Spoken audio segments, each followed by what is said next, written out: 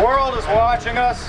We work hard for what we've got, and we're going to work hard to get our jobs back.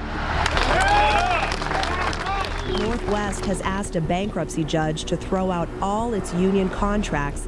And they would run away with bags of money, like Checky and Wilson have. Just run away with bags of money and leave debt and leasing agreements in their wake.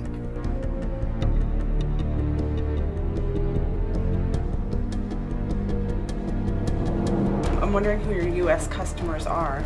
Northwest, UPS, Continental, Delta.